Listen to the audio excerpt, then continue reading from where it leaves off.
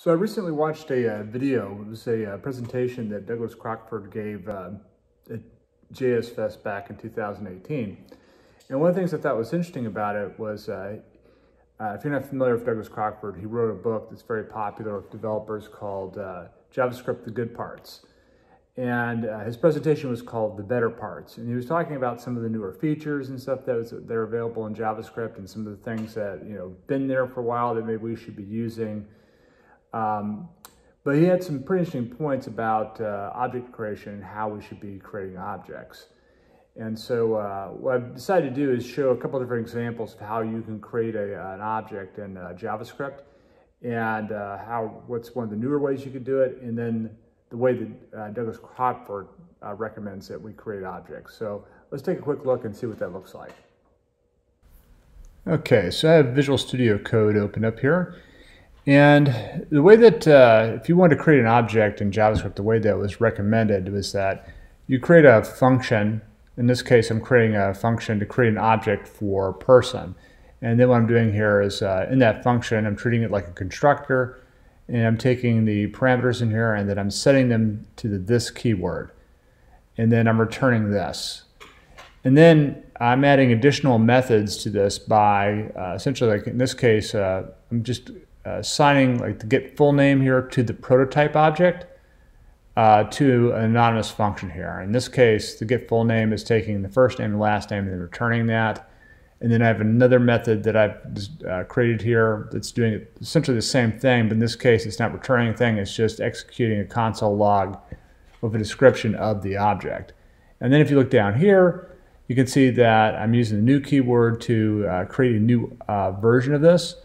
And then I can call the methods just like I would with a class-based language similar to C# or Objective-C, Swift, one of those.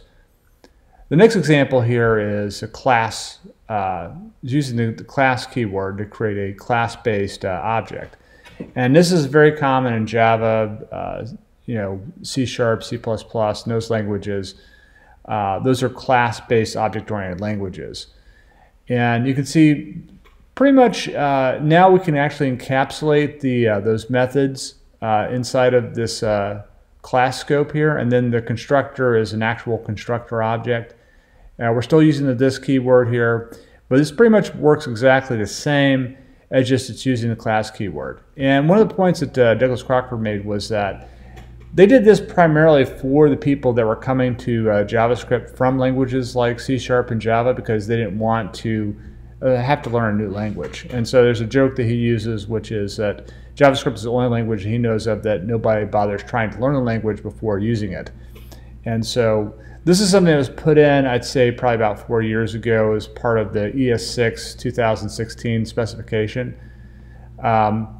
But he had a recommendation which I thought was pretty nice, which is how we should actually be creating objects inside of JavaScript.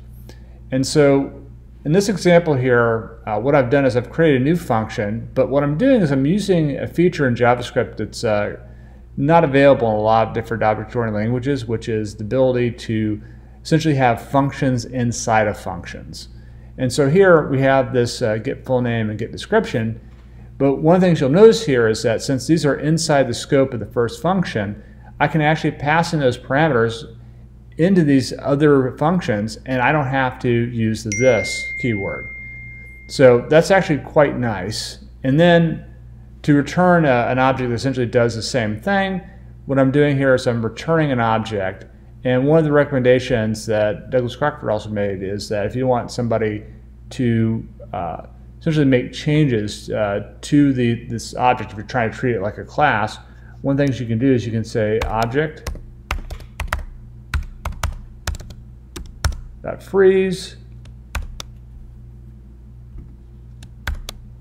and what that'll do is that will actually freeze this object so that it can't be modified once it's been created. And then here, instead of using the new keyword, I'm just calling the function. It's actually creating a new object.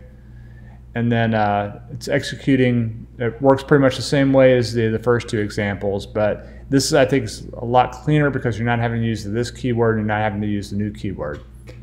So If you like this, please subscribe to the channel. If you have any questions, please leave a comment. I'll try to respond to those comments as quickly as possible.